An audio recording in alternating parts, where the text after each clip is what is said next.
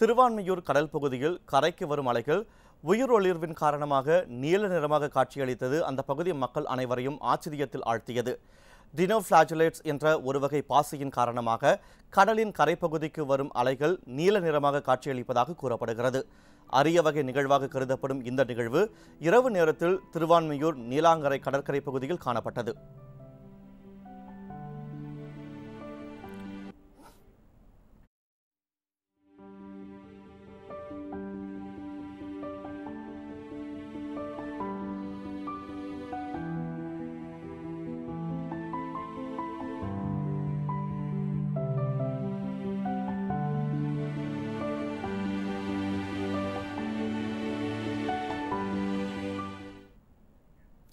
பொதுவாக இந்த பாசிகள் தற்காப்புக்காக இப்படி ஒளியை வெளியிடுவதாக தெரிகிறது. அதாவது மீன்கள் இவற்றை சாப்பிட முயலும் போது ஒளியை வெளியிடும்.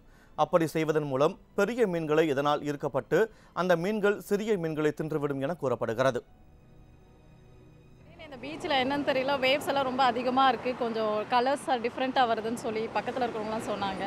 ஸோ பார்க்கலான்னு வந்தோம். இங்கே பார்த்தா வேவ்ஸ் ரொம்ப அதிகமாக இருந்தது. அந்த வேவ்ஸில் பார்த்திங்கன்னா கொஞ்சம் ஒரு மாதிரி லைட்டிங் கலராக வந்துச்சு. அதனால் நிறைய கூட்டம் இங்கே. ஆல்ரெடி திருவான்மியூர் பீச் ஃபேமஸ், உங்களுக்கு நல்லாவே தெரியும். ஸோ இந்த டைமில் இந்த மாதிரி ஒரு டிஃப்ரெண்ட்டாக ஒரு நியூஸ் வரும்போது எல்லா கூட்டமும் இங்கே தான் இருக்காங்க. இந்த மாதிரி ஒரு சம்பவங்களை பார்த்ததில்ல.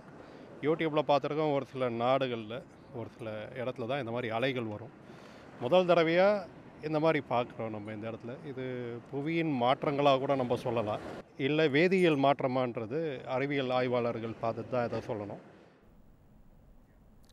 இந்திய கடற்பகுதியில் அரிதாக காணப்படும் இந்த பாசி வகை சென்னையில் தெரிந்தது அரிய நிகழ்வாக பார்க்கப்படுகிறது. கடல் அலைகள் மின்னும் தகவல் தெரிந்ததை அடுத்து கடற்கரை பகுதிக்கு ஆர்வமுடன் கண்டு களிக்க பொதுமக்கள் அதிக அளவில் குவிய துவங்கினர்.